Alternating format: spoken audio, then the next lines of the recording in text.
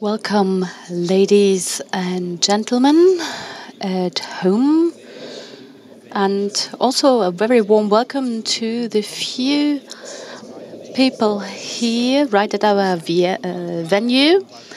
And I would like to welcome you to our presentation series, Making Sense of the Digital Society, which we have run for 3 years now. We're listening to great speakers, and of course we talk to them. That is the Alexander von Humboldt Institute for Society and Internet and the Federal Agency for Civic Education, a joint venture uniting great academic expertise and great awareness in order to communicate digital topics that are of great concern to all of us. I would like to thank the Alexander von Humboldt Institute, Christian Katzenbach, and the Federal Agency for Civic Education, Sascha Scheier, the hosting organization with Christian Grauvogel. I would like to thank you for having me here. So it sounds a bit like we are men only, but I'm talking about the operational level only, and the bosses, they are all women. And if I'm not mistaken, we have 50% women and 50% men speaking here at our lecture series. And you can have a look at our YouTube channel where you can listen to all of the other presentations. We speak German because our guest is from Germany, but we'll have 2 interpreters here at our venue. And later on, you will be able to listen to the English translation, listening to the recording. And I would also like to thank the interpreters. And after the presentation, Making Digitalisation Work for the Climate, the 2 of us will be here at stage. And then we will discuss your question. You can use our participation tool, slido.com.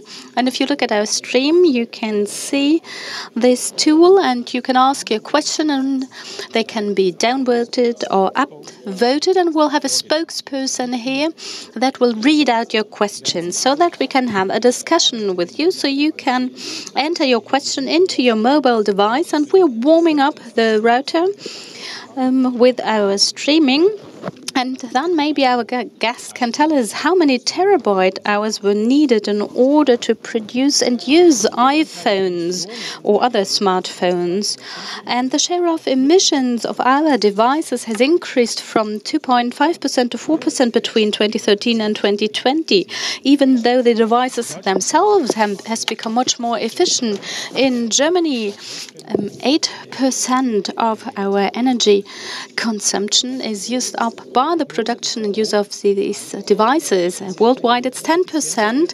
So even though technology is becoming ever more efficient and there's less CO2 emissions, well, we will overcompensate this saving potential because we have the Internet of Things or industrial Internet of Things.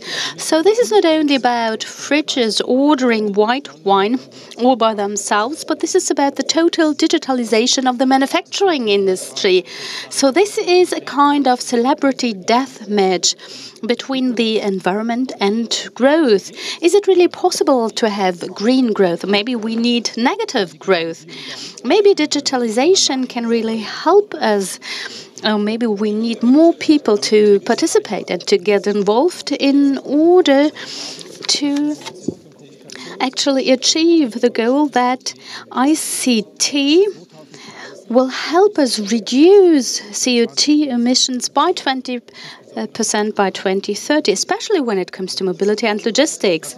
But these are just a few questions and topics that we would like to deal with when looking at our guest. Our guest wrote a book with Stefan Lange 2 years ago, Smart Green World, Making Digitalisation Work for Sustainability.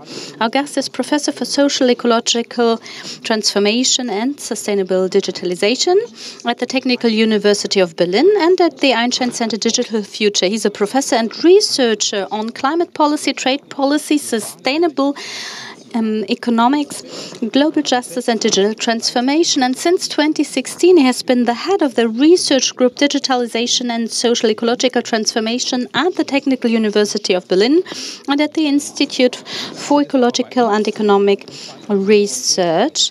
And I'm really looking forward to the presentation of Tilman Santarius.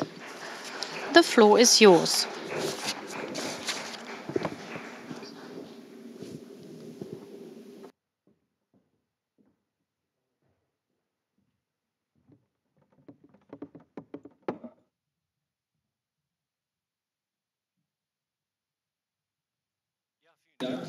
Thank you very much, Toby Müller, for the friendly introduction. Well, distinguished audience, it is really great to stand in front of this audience, but I would also like to welcome those who have joined us online and those who have to stay at home. And our topic is making digitalization work for the climate. This is actually the title of our book, Smart Green World, Making Digitalization Work for Sustainability. Today I would like to focus on climate policy. And there are 5 principles that I would like to present to you because I only have 25 minutes and I hope that we will have a discussion later on. So my first idea is digitalization and climate. Climate policy and digital policy, they are actually separated on 2 different planets because climate policy is top on the agenda again. That is thanks to Fridays for Future. So it is the subject of a political debate after the crisis or between our lockdowns. There are more and more demonstrations, but there are also a lot of governments in the world that unfortunately, well, they do only little, but now they seem to put more emphasis on these topics. Last year, Germany decided to phase out of coal, and there are also other countries, lagging behind, like Japan. But even these countries, they try to focus on zero emissions. They want to have zero emissions by 2050. The United States, however, they haven't achieved this goal yet. And the Green Deal is also one of the main priorities of the EU.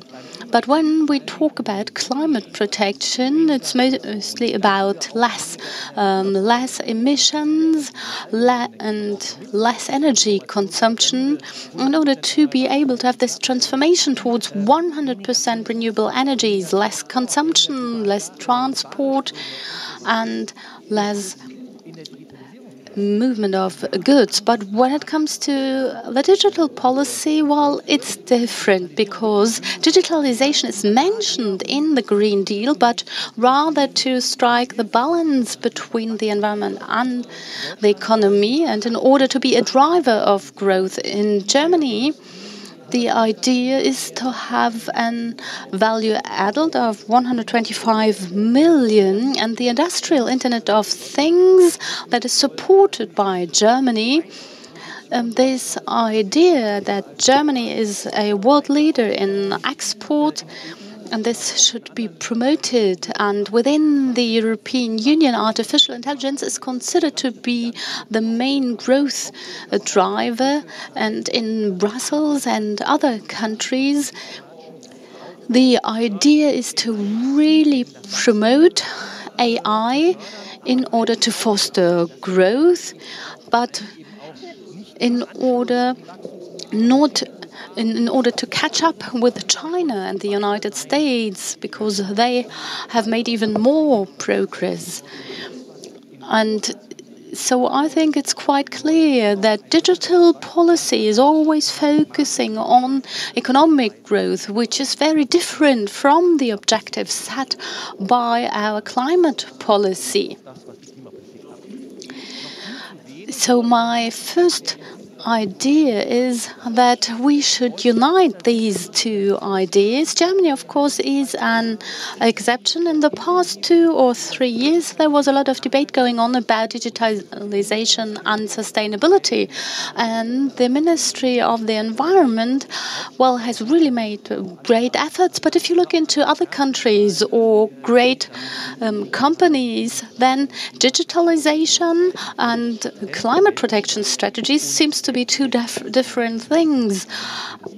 And people do not really focus on the risks of these two spheres. So it's a bit schizophrenic, because we have digitalization on the one hand and climate on the other hand. Both, of course, are on top of the agenda, but both have different objectives. So we will not be able to control climate change if we go on business as usual. But this is what digitalization is supposed to do, just to be a driver of conquering new markets, manipulating consumers, and also as a kind of lubricant for financial transactions. So the first thesis is digital policy and climate policy can be found on two different planets. But what about opportunities and risks? There are just a few highlights that I would like to mention. If digitalization and climate policy is considered to be part of the same thing, then it's usually efficiency that is focused on, because people think that due to digitalization everything's getting more virtual, and this helps us save resources. And if you focus on the climate, then people think that digitalization helps to make many processes more efficient, which of course will help to reduce CO2 emissions. But this is the assumption, and it's a debate that has been going on for 25 years.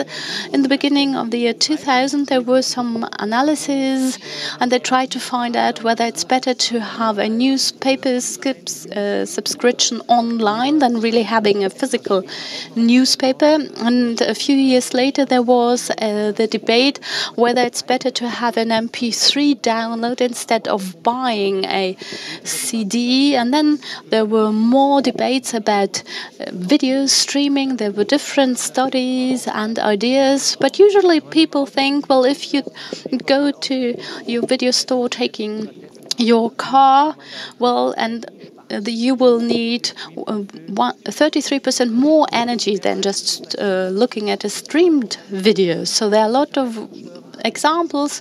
There are smart heating systems, for example. There are some empirical studies showing that you can save about 33% of energy by optimizing heating control. But of course, these are rather theoretical ways of saving energy. But I'm a sociologist, so what I would like to know is go beyond these technical innovations in order to find out how the actual consumption, the use has been changing. For example, introducing online news or digital music and video. So what does this mean when it comes to energy and CO2 emissions? And I think it's quite clear that there are a lot of different effects that actually offset these potentials of saving energy, because well, printed media well feels like environmental pollution, but on the other hand there are tweets and blogs, and of course they all need to be generated. There's a lot of data traffic and you need a lot of electricity. When it comes to music, it's not about downloading MP3s, but actually it is streamed, and sometimes, well, you will stream it several times if it's your favorite song. And even those who download their Spotify libraries, well, they will have a much bigger music library on their smartphone or their tablet than in the past. Streaming, of course, when it comes to audience ratings, well, they've remained the same, and then you have to add streaming onto it. And then there is the last example, smartphone systems, because we had a study going on about resource protection potential. So we looked into 500 households in Germany, and we found out that on average, well, the average smartphone system consists of 10 different devices. So you have the heating control system, and you have a lot of other devices, sensors for humidity, home security cameras. smoke detectors, and all these devices, of course, they also consume a lot of electricity and will cause CO2 emissions. And so the bottom line is rebound effects, induction effects, growth effects will have changed our consumption and our behavior, which means they have offset this saving potential. So this is like a zero-sum game when it comes to climate protection. My third thesis, how could it be better?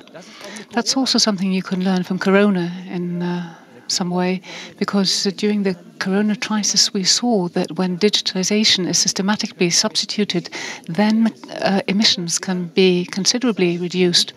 I'm not saying that's the blueprint as to how it's supposed to go, but it is a teaching. You can see how it should be shaped, because we saw that during the peak in the Corona crisis in April, we had 26% less emissions, especially through reduced traffic. For 2020, globally speaking, we are expecting 4 to 7% less emissions. In Germany, we're talking about 30 to 100 million tons. That's about what Germany should do every year to do its fair share in climate policy issues. And this crisis was very important here. We had 50 to 80% less traffic, but 120% more video conferences. And video conferences, of course, also need electricity. But there's a net reduction because you have much less than when driving a car or commuting by car or by aeroplane. And digitization has also showed here that when using digitization, we can drastically reduce emissions without having to build on artificial intelligence, the Internet of the Things or anything, but just using the existing potential in terms of infrastructure and terminal devices. So what we should do would be to reduce the digital divide, because during the crisis, during lockdown, of course, those families or employees who had less access to digital devices and the Internet, of course, were at a disadvantage. But as a country, I can say that this was sufficient. We didn't see the Internet being overloaded or anything just because we had more video conferences. But with the existing potential, emissions could be drastically reduced. And the challenge now will be to continue with this, not the Corona crisis, of course, but this substitution. How can we as a society see to it that digitization can substitute analog, fossil, material-intensive matters rather than just having it on top as an addition? I think it's quite clear that the new normal after the crisis, when at some point time there will be a time after the crisis, then it'll not be more digital. It will be more digital, but it could be an add-on. People could still be traveling, taking aeroplanes, commuting, plus also having particularly, a lot of more video conferences and so on. And my last thesis, after the third one, substitution. Now we have the fourth one. Digitization especially has a large potential, but also some risks in terms of transforming the sectors. For example, energy transition, decentralizing energy with 100% renewables. That'll be more digital, of course. I don't want to go into this. Then a change in terms of mobility away from the car, more car sharing, public transport, and so on. So mobility, we will also have service platforms. That will be one central element, again, based on digitization. So I want to talk more about a transition in consumption patterns, because it also fits into the topic of growth, which I touched upon with my first thesis. Now, digitization, even over the past years, has already provided us with quite a few tools for more sustainable consumption. So what do we mean by consuming more sustainably? There are two components. First of all, more sustainable production products, which have been produced more socially sustainable manner, and also consuming less because in Germany, at least, in these highly industrialized countries, we have too much consumption, not good for the climate. And so now we would talk about sufficiency in consumption, and digitization can do a lot towards this. We saw that in the past with eBay, that's an older story, and platforms, sharing platforms, platforms for secondhand things, having easy access to building plans, to repairs, and so on. But there the problem is, or was still is, that this may still be a niche because you need intrinsically motivated consumers willing to do that. Who watches do-it-yourself videos on YouTube? Some people do, but usually completely different videos are streamed, which would rather incentivize towards consuming more. And so we need to have more aware consumers. We don't have enough of them usually, and then also a large share of consumption is done on the basis of habits. So you have a point of sale, you have ad hoc purchases spontaneously, and there you have these offers for sharing and that which will only have a limited effect. They're just not perceived. And I'd like to tell you now that we're starting on a new research project. I'm giving you a little secret here. It started 2 weeks ago, and it's not about low-tech, but high-tech. We're using artificial intelligence, but we want to promote sustainable consumerism. So nudging, that's what it's about. So we want to have the free choice for the consumers, but we want to give them information and somehow twitch the infrastructure a little bit for decision making so that it's easier to make more sustainable decisions in consuming or consuming more ecological products. So we will set up a green consumption assistant, which will be a tool helping people to choose more sustainable products or find alternatives to purchasing. There we are cooperating with Nicosia, and at the Technical University, my team, we also have a professor, also with a professor from Boyd University, who specializes in artificial intelligence, and we are developing a green shopping assistant, which will help provide consumers with sustainability information. So it's not like Idealo comparison of prices or just taking the first things which pop up in the advertisement, but also search under social and ecological criteria. That can happen through pop-ups, through consultancy information, advice, anyway. In the smartphone app, it could also work differently. And what do we want to do? We want to hand out information so that people know where to find more alternative products or alternatives to purchasing. And we also want to have transparency in the label jungle. We have 80 different animal welfare labels. Nobody really knows what is really sustainable or what is just greenwashing. And something which is also important at the point of sale where people make decisions, we want immediately to give them an alternative with a link where, for example, they have the most energy-saving fridge or fairly produced T-shirt or other alternatives.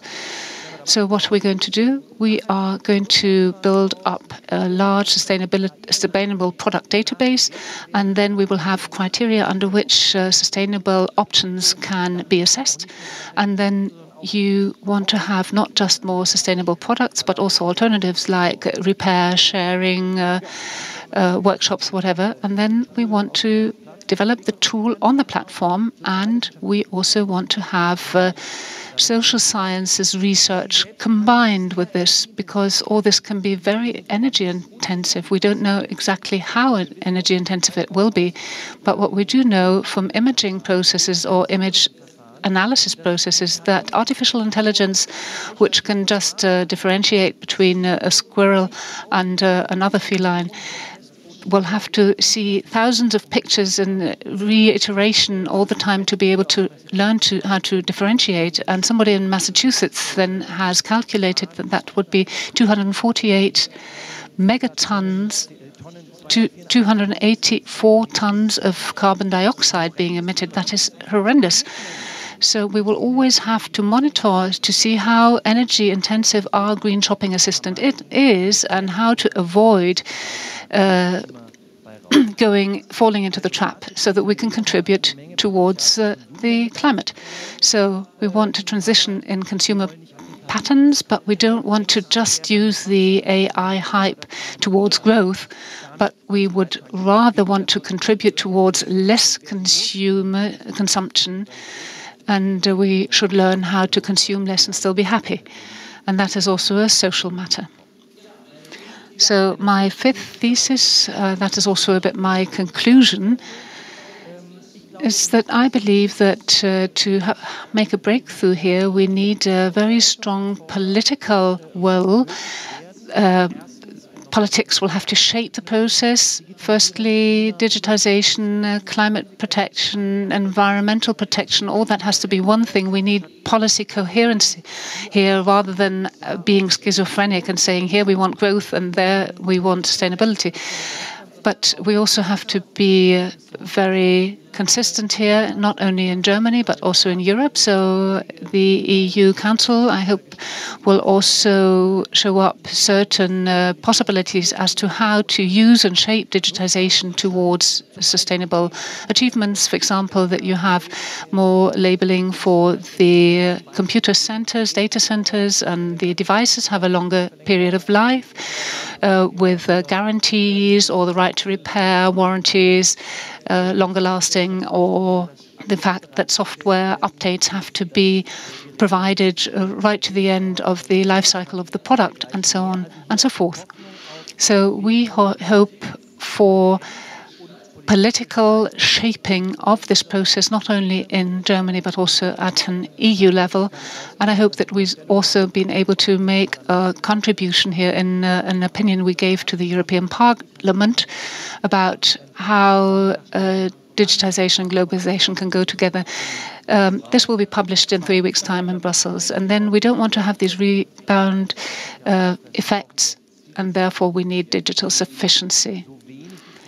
As little digitization as necessary, as much as necessary, and as little as possible. And then I talked about substitution of digitization with the example of the teachings from the Corona crisis. And I would say, okay, we need a right for working from the home office, but on the other hand, also more drastic measures to make traffic less attractive and transport, so that digitization can substitute traffic streams. And digitization is also, if you want to make digitization work for the climate, we will have to support it. We have to support projects and products, research projects which don't necessarily derive from the industrial sector. But if we want to have digitization and high tech, then we will need public finances here. And we hope to contribute to this. But we will also need more public tenders, which also see to it that sustainability is taken into account, also promoting such projects, mobility as a service platforms, databases for traffic, and so on. And there's a lot of room for improvement. Yes. Thank you for listening, and I will be very happy to have a very intriguing discussion. Thank you.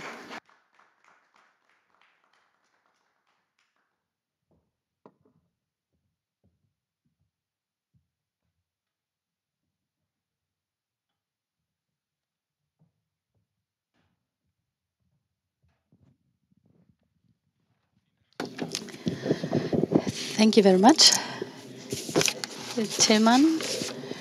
There were a lot of interesting ideas, and we could discuss forever. We just have 20 minutes for a discussion. But I would like to point out that we have the slido.com tool. So please ask questions, and we'll try to answer them. Tilman Santarius will answer this question because I won't be able to do that. Well, we'll see. And before discussing, well, consumption, political shaping, technology, I would like to get back to your presentation. You said that there will be a green consumption assistant, and sounds very promising. So it seems to tie in very nicely in this idea of green growth. So what is this tool supposed to do in order to prevent these rebound effects?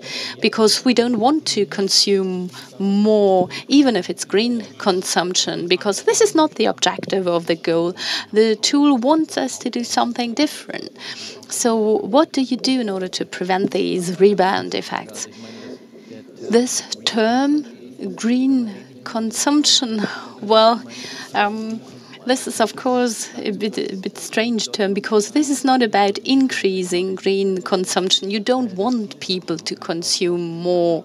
This is what I try to explain here. This is not only about consuming more products, even if they're fairly produced, but we don't want people to consume that much. Well, what is important about the design of the tool? It must be really sustainable. Well, if you develop this database collecting information on consumption decisions that are really sustainable, but then there are others that we should not recommend because it's rather greenwashing. And it's not only about products, it's also about companies. So which are the companies that are to be recommended? And then there are other companies that have really high emissions as laggards.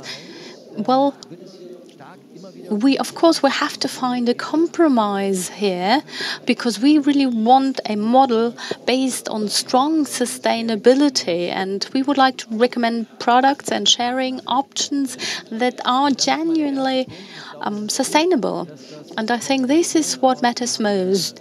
We have a combination. We have a AI professor, and I have great expertise on sufficiency and sustainable consumption. And Ecosia is a partner that is not focusing on profit, but on purpose. It's quite small opposed to Google, but there are 50 million search requests every day. But Ecosia is not really interested in increasing their sales, but they really want to develop a green consumption assistant, even if this means that they have a lower turnover. So first of all, a strong focus on sustainability. The second thing is that we will do research, a lot of research while this assistant is running. So it's not only about AI and our reduction potential. We really want to find out, do consumers really use our tool? How are they going to use this tool? Maybe their consumption will even increase because they think, well, it's a fairly produced T-shirt, so I will buy 3 instead of 1. So we would really like to respond to potential rebound effects. I think this is really an innovation, because usually people think that we will just try to promote green products. So this tool should also be able to learn. It's based on AI, and you used this term of nudging, pointing out green products, nudging the consumers. It's very similar to the Corona app. This is a high-risk encounter. Don't buy this. Is this possible? Yeah, I think so. I think this is possible because we work in a team and we focus on sufficiency-oriented marketing together with Avocado Store. So together with other companies, we would try to find out what will this message do, saying don't buy this. Maybe this is helpful. Well, be improving the image and at the same time reducing consumption. This is really interesting, quite an interesting issue. There's another term that we've just heard, and that is digital sufficiency. In connection with a motto that I found in Smart Green World, as much digitization as necessary and as little as possible. Or, well, maybe you can go into detail here. What are the sectors affected? Where do we need a lot of digital sufficiency? Well, can you differentiate? Well, yeah, that's if you read this book, Smart Green World. Well, but I can tell you the details because there are a lot of international researchers that really try to go into depth here. And we also will hand this as a journal. First of all, we have hardware sufficiency, and what matters here most is it's really the operational life of the device that should be as long as possible, and it should be possible to repair them. Secondly, it's about software sufficiency, because when it comes to software, you really need to have this sufficiency element in mind. For example, if you look at your browsers, there are a lot of different energy consumptions. Firefox, Safari, or Chrome. Chrome, for example, well, it's consuming a lot of electricity. Don't use Chrome, not only for energy saving reasons, but also for data protection reasons. But in this case, actually, it's both. You should really try to avoid Google, not only for reasons of data privacy. But when it comes to software, well, there's quite a trivial case. There are these loops on Netflix or Google. They want you to do some binge watching. This is what they do when programming digital services, but you really need to focus on sufficiency, hardware sufficiency, software sufficiency, but on the one hand, there is, of course, user sufficiency at an individual level. And again, you should really ask yourself whether you need a new smartphone every year and new services. But the question is, how can you use digitization in order to be as sufficient as possible in your life? Well, it starts with food. But there's also mobility, for example. Then there is economic sufficiency, and this ties in nicely with my last thesis. We as a society should use digitization in order to, well, achieve a decentralized degrowth economy. So this digitization should not be used in order to have a transnational economy with a lot of movement of goods and trying to optimize our output. What we should do is have decentralized production in a democratic way, and really changing our system. So I'm not as naive as Jeremy Rifkin. Well, there will be no implosion of capitalism, but I think there is a potential. So this is what economic sufficiency should do. You often talk about incremental, about soft digitization. So it seems that we can optimize our behavior, but maybe there will be some disruptive moments. I would like to read this out to you because you're one of the few scientists, academics that really try to look into the future, and you have an idea about the year 2030, and you said one way of preventing a rebound effect, that more efficient technology will lead to more consumption, is the imperative of inaction, an advertising ban, a ban on manipulation. But well, I think this would mean that the business model for social media would actually be obsolete. Well, this business model of social media, yes, that's true, but not the business model of social media themselves. The idea is that people can exchange information. And of course, you can uphold this model, and you can have a different model that you use for it. There are different pay options because you don't. When it comes to Facebook, for example, you have millions of advertising revenue, but you don't have to manipulate the users in order to do so, because the current business model of social media really tries to manipulate consumers by optimizing their ads in a very subtle way. This will become obsolete if we focus on sustainability in the future. And this is really this imperative of inaction. But it's not only this ban on manipulation or advertising ban, it also has AI in mind, because even if we have this green consumption assistant that takes consumption or purchase decisions for us, well, this should be transparent, because we don't want to take this decision making away from our citizens. You really need to be transparent. And this imperative of an action should really prevent companies from manipulating consumers. So as soon as you provide information, you should be transparent so people can decide in favor or against it.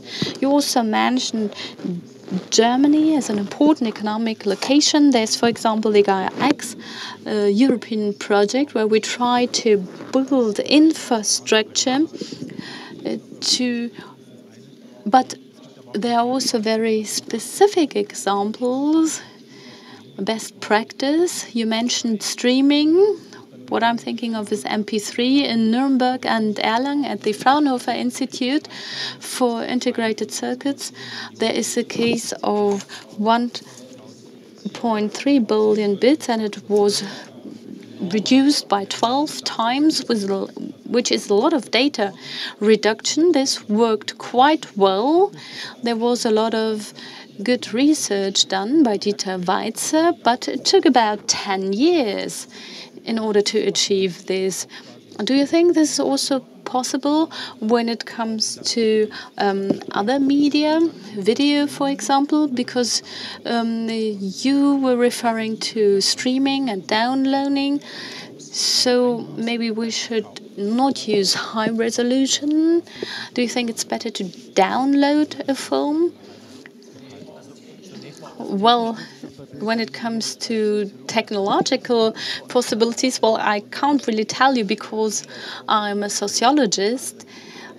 So I won't come up with such a revolutionary innovation like MP3. But when it comes to data, well, reduction, sufficiency should not be understood as lower life quality. And I don't like MP3.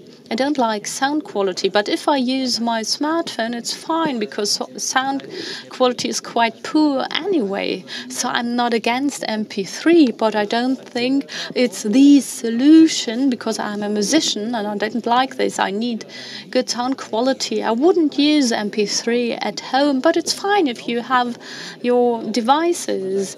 And this the same applies to streaming. Let's say you have a really big screen, and this is a high definition film. It's fine, but if you watch a film using your smartphone, you don't need high resolution with a lot of data transfer. And this is what we should do. So you should at least have a default option adjusting streaming resolution to your end device. It would be even better to have a default option always opting for low resolution. So this might be a low-tech solution, and maybe you can even do more. So this was a technical question. Now, you said that AI also sometimes has an energy problem, and it might be even worse now because we're talking about neural networks controlling each other, and that is very energy intensive. And these networks have to learn, and that also costs a lot of energy if you have them self-learning. So what are the solutions? Do we really need AI everywhere where we need it? Is that a possibility, or Is there hope, let's say, to have these kind of springboard innovations? We have a federal agency promoting this, for example, analog computers, which can be much faster and would use much less energy. There we had a software entrepreneur from the open source movement, Rafael Laguna, doing that. What do you think about it? Well, springboard innovation, I can imagine that, but as I said, I'm the wrong person. But I think there's a risk that springboard innovation could lead to the fact that in many cases there'll be more AI being used where otherwise you would not have used it, just because it's so cheaper, easier, probably faster as well. And then we have these rebound effects, which are pre-bound effects, really. You can expect them to happen anyway.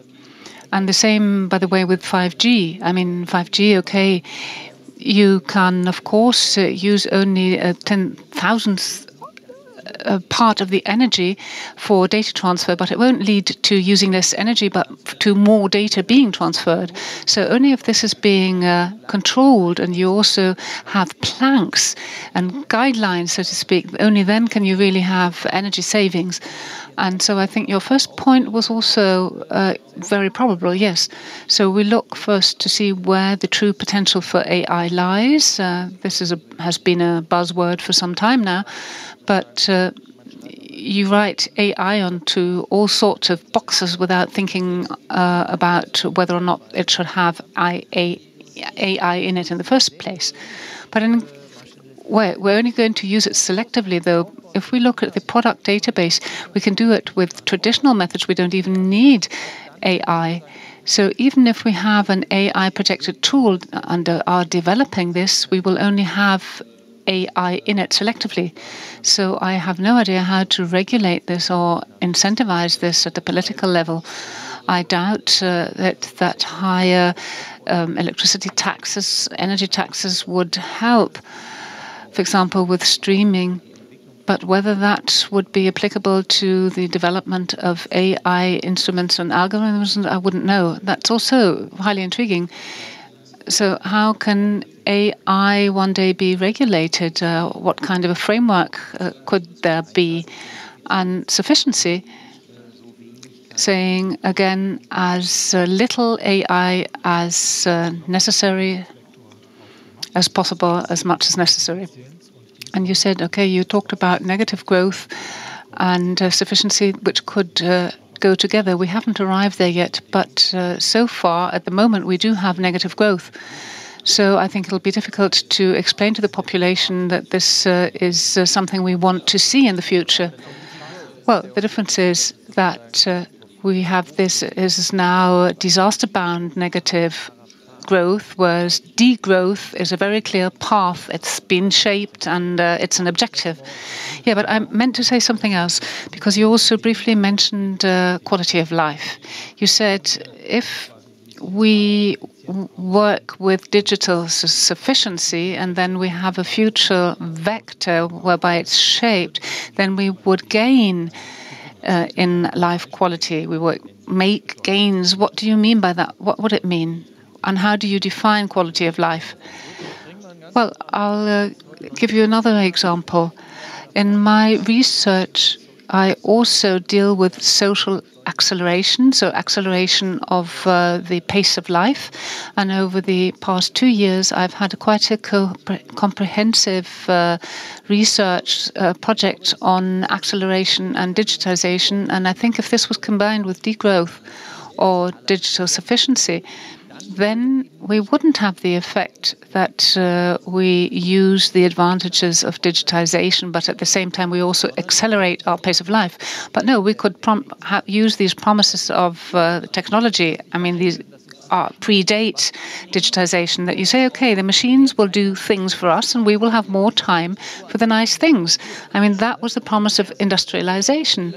You thought if we had the first machine for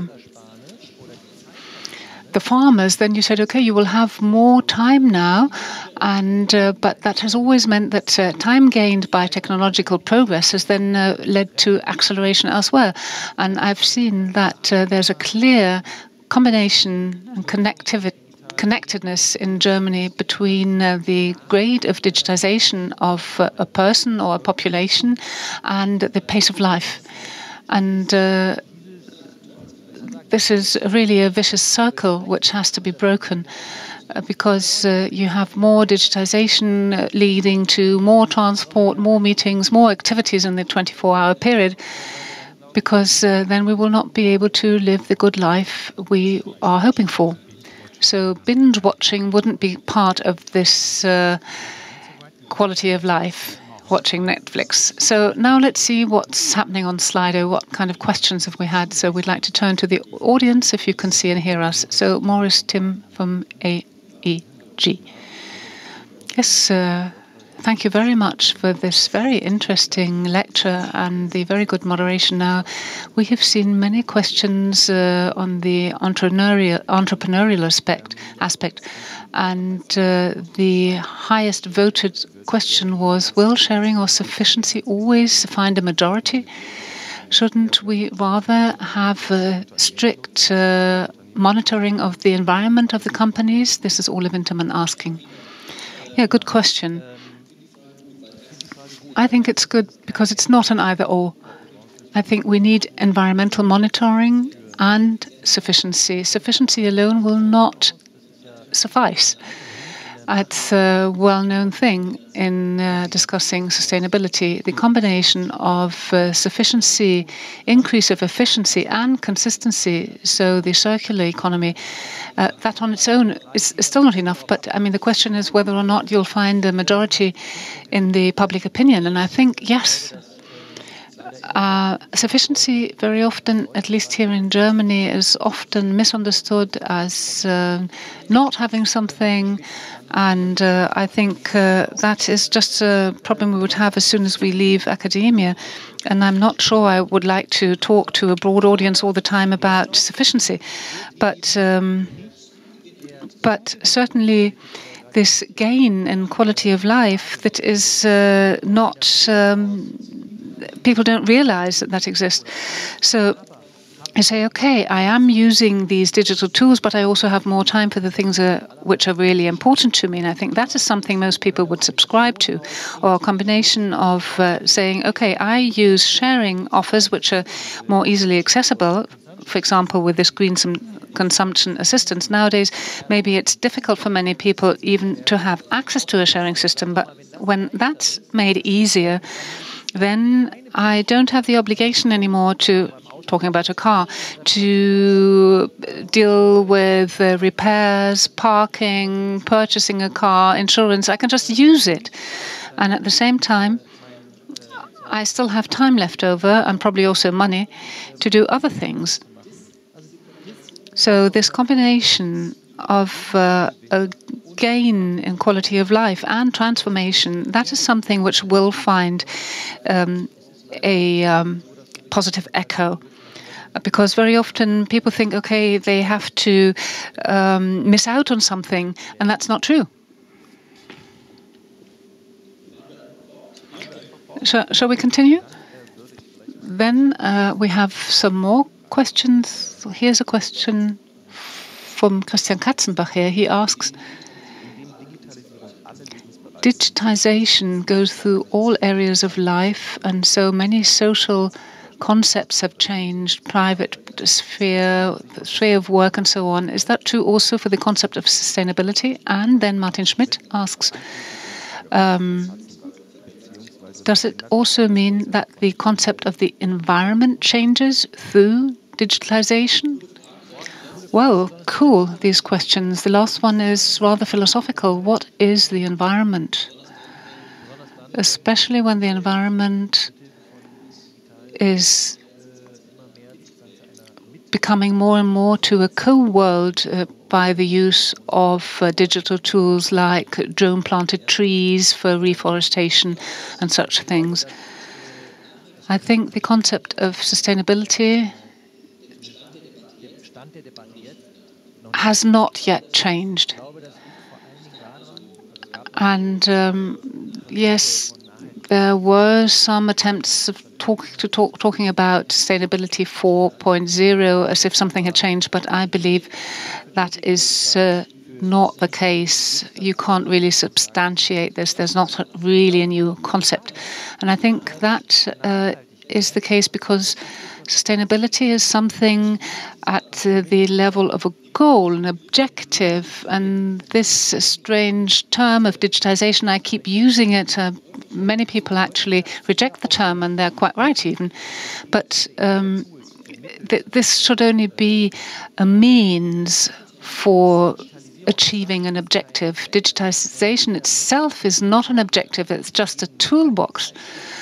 Sustainability is it's about keeping to the planetary resilience boundaries or having more fairness.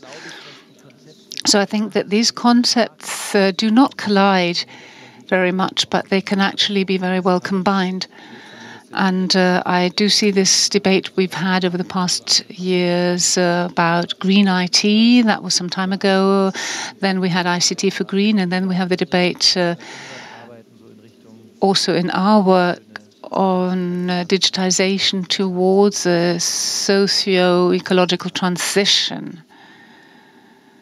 Not really a difference in the concept of sustainability. Thank you. Then a more historic question, Martin Schmidt.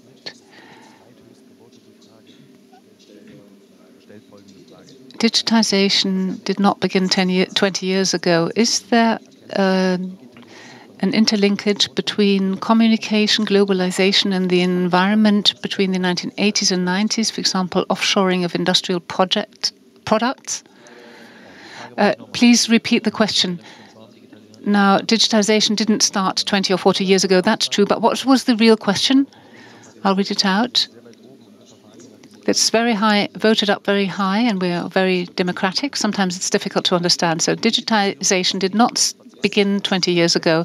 Is there a connection between digitization of communication, globalization, and the environment in the 1980s and 90s, for example, with offshoring of industrial products? I suppose it's about a parallel to today, with today. And, well, offshoring industrial production, I suppose the buzzword would be globalization, so the transnationalization of production chains. And they, of course, very much rely on digitization. And we would have to go back at least into the 80s, maybe the 70s, when the banks began to digitize their capital flows. And then they had digital financial transfers, but then also the management of these hundreds of fragmented production chains where one pair of jeans is produced at 7 or 12 different productional sites with all sorts of suppliers in between. That was only made possible through digitization, and it does mean that has had a strong impact on sustainability and the concept of sustainability, because globalization has changed the debate on sustainability. But this debate, of course, to be honest, we've only seen it since 1987 or 92 at Rio when it was global. But before that, it was about the environment, the whole debate. And it did not very much focus on feedback loops with international fairness. I mean, that was the breakthrough at the Rio summit, that sustainability and development, fairness and ecology, the North and the South, that all that was combined. So if you now think once around the corner and say that digitization certainly shaped globalization, and globalization was then changed the debate which was on the ecology and protecting nature and then turned it into a debate on sustainability, then I would subscribe to that, yes. And next topic, we're talking about regulation. We were talking about companies, but now on the green consumption assistant. Now, why is this approach, this is what it means, the assistant not thought at an entrepreneurial level, maybe as a not as a monetary tool for consumers. Green is probably the largest marketing tool of very many industry sectors. Well, I think this might be possible to develop this in cooperation with companies at corporate level, especially our sustainability database, because there are also some companies that have joined us. Well, we see how intense our cooperation is going to be, but on the one hand, we have this search engine and this mapping service, and the idea is to provide alternative information to our consumers, so you can really use these mechanisms powering our shopping assistant. And of course, this can be used to track companies, and you can provide tools that will help companies to change. Well, it's definitely possible.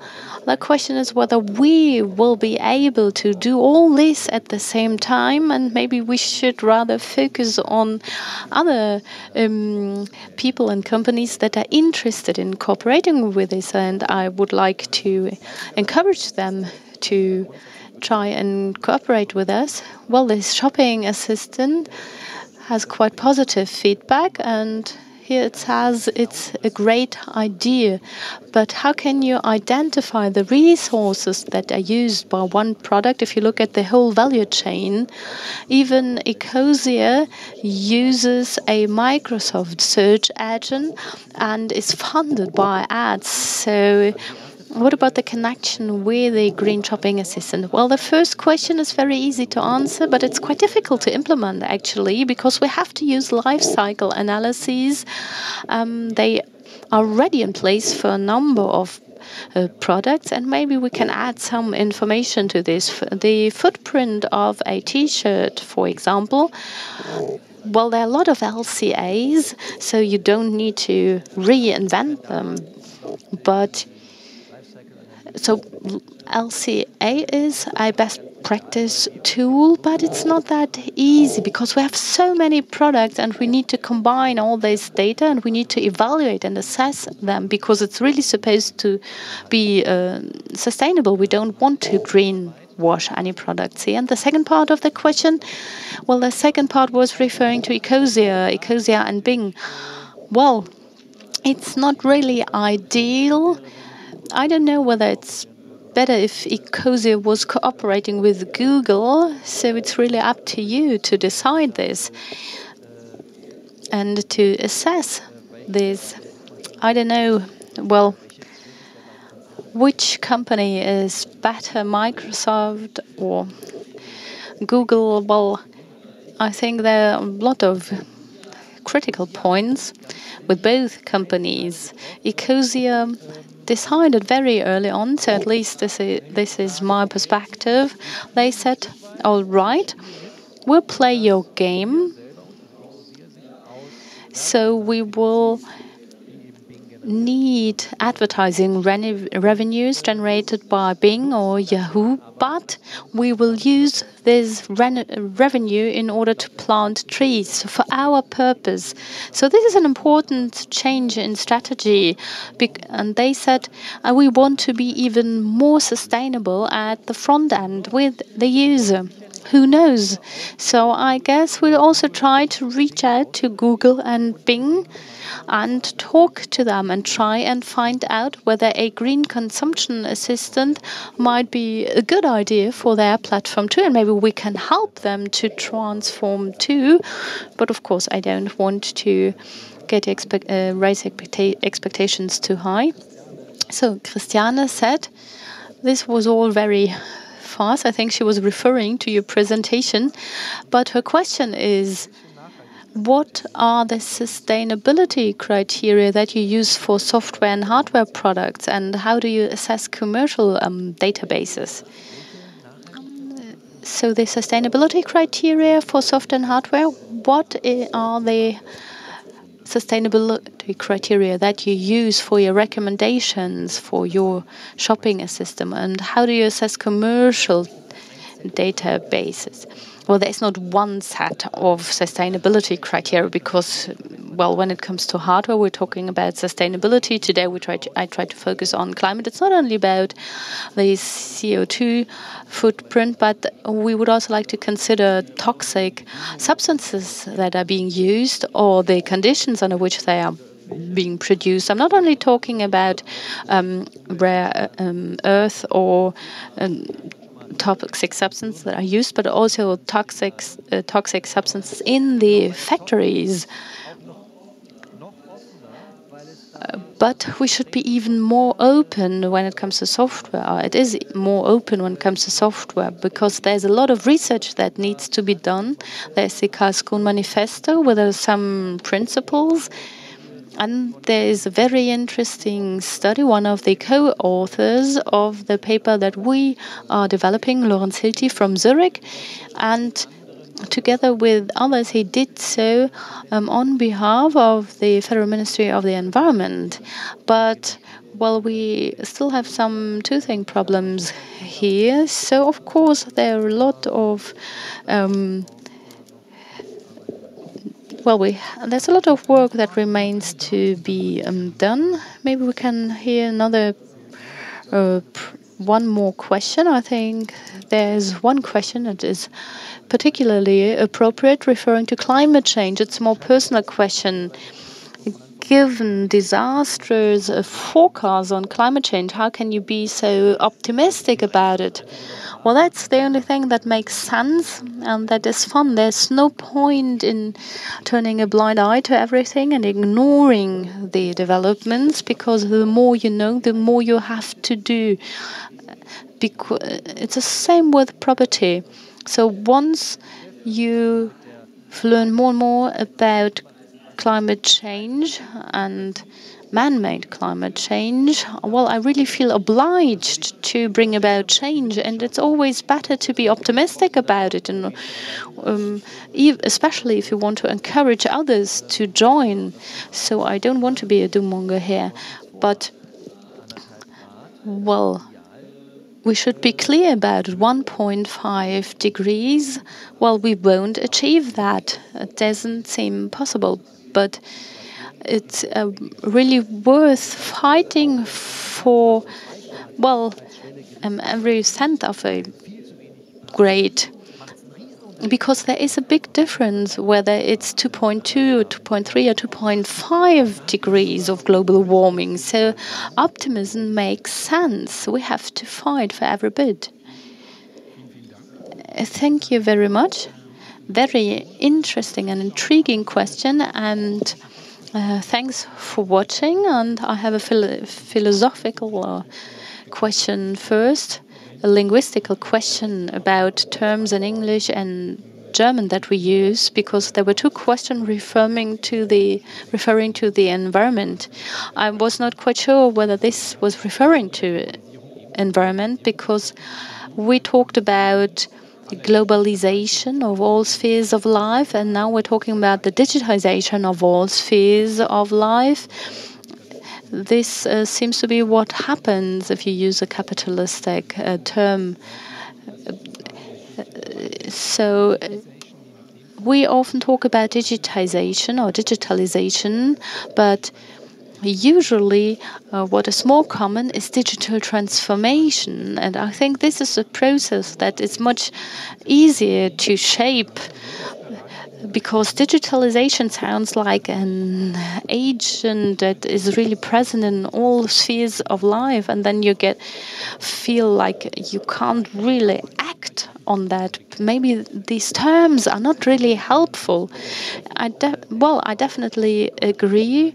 And, well, the connotation of English and German terms are different sometimes. I think there is a big difference between digitization and digitalization, because digitization is a technical term. Digitalization, however, is a process of social change. So this is really the change in our society. Well, maybe not due to, but in the context of the use of digital tools and algorithms. Digital transformation, however, is a term I would not like to use, because I think transformation is a term that I would like to use for sustainability. So digital as an adjective to transformation is not the right thing to do. We need an environmental transformation and a social transformation, and maybe it's a digital transformation in some places, for example, when it comes to digital sufficiency. But transformation should be a separate term. The political question actually refers to our sovereignty in Germany and Europe, and our role within this transformation. This is what you're mentioning in your book. You said in Germany we have the government, the public sector is a big client, a big customer when it comes to information technology. It's 25%. So this is much more in many other Western countries. So the government, the state, is a big player that could really help shaping this transformation. Do you think this might be a locational advantage of Germany? Germany being a big player, or don't you think this is important? Yes, I think it's definitely a competitive advantage, because there are a lot of digital companies. Well, I don't think this happens in China, but many of these companies, they really try to focus on environmental protection, but then there are other dimensions of sustainability that are being ignored. Well, CO2 has the objective of being carbon neutral, but they do so by the revenues that they generate from surveillance and the monopolization of markets.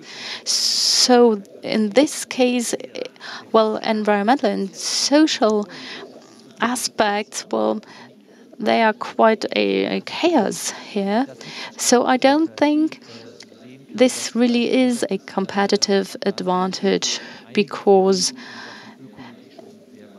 in the United States, there are some companies that really try to focus on sustainability, and they have come a long way, and they might have a stronger commitment to climate protection than states in Europe. So maybe there's no point in just focusing on European policies, but it might be.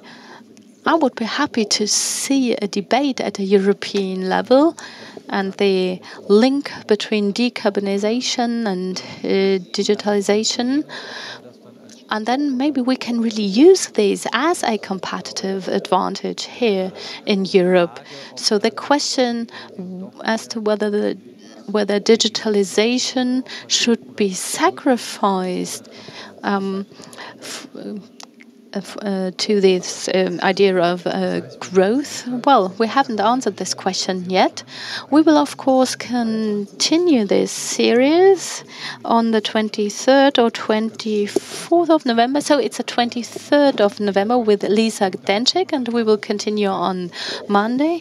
Thank you very much, Tilman Santarius. This was really great. What a great presentation, very intriguing, and thanks for joining us today. It was really great, and of course I will stay a few more minutes, and I'm happy to answer your questions, also online questions, and I'm always happy to see people that want to cooperate or join us. Thank you.